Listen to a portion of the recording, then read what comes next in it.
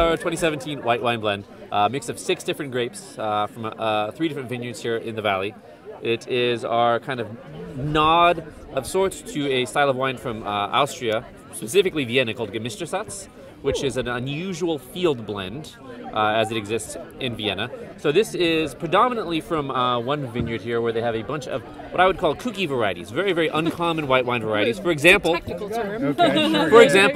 the Willamette Valley, to my knowledge, there are 14, I don't know why I said 4, but there's 14 plants of Kerner, which is a German grape, and that makes up 3% of that wine. All 14 plants of Kerner are in there.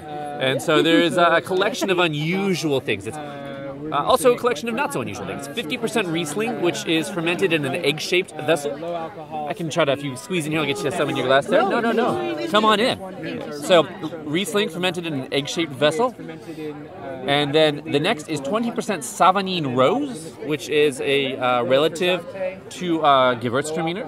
Which is also in there. Which is, Gewürztraminer is in there at 15%. It is 6% Fiulano, 6% Malone de Bourgogne, and 3% Kerner, those 14 plants. And so the Riesling, as I mentioned, fermented in an egg. The other 50% was fermented on its skins for about 4 days. And we pressed off, and that went into a mix of acacia wood barrels and French oak barrels. Totally unfiltered. Native yeast fermented. We used that yeast that exists naturally on the skins of the grapes to carry out the fermentation. We wanted to make something that was dry but rich and textural, but aromatic, something kind of fun, food-friendly, very summery. Thank you very much. So this next one they have in their glass, I'll get it for you here in a second. This is our 2017 Rosé of Pinot Noir. A little bit about us. We've been making wine since 2011, but before that I grew up on a vineyard just a bit south of here in the Eola Hills. So my dad and I manage the vineyard together now to this date. This is actually a chunk of the vineyard here. The old ocean floor littered with fossils. That is the fossil portion of our name, Fossil Fawn. And so this wine and this one at the end are both made from Pinot Noir. The rosé is 100% Pinot. It specifically comes from one small portion of the vineyard that my friend Greg helped us plant back in 2003. Greg loves cats. He unfortunately passed away a few years ago, so it's a bit of a tip of the hat to Greg, being this the first wine that came from just that one portion of the vineyard. We put some kitties on the label as a little kind of thank you for Greg for helping us out with it. And like the white wine, native yeast fermented in barrel. This is a very kind of different style of rosé than others you might try. That this is a little bit richer, a little bit fuller. There's this little kind of very, very slight little bit of effervescence to it.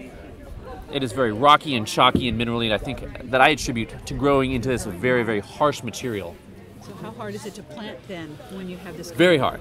The actual hardest thing is putting in end posts more than anything. Yeah. The plants will work their roots down into that. They're very adaptive, but actually driving an end post. We actually have end posts, that are metal and they're bent in the middle because you're just trying to pound it, and then eventually something's got to give. Yeah. So the end posts are kind of crooked. Yeah, they're not quite as showcasey nice as this. Like they're a little bit wonky. So Eola Hills, is that Amity? Yep. Yeah. Is it Dallas too? No.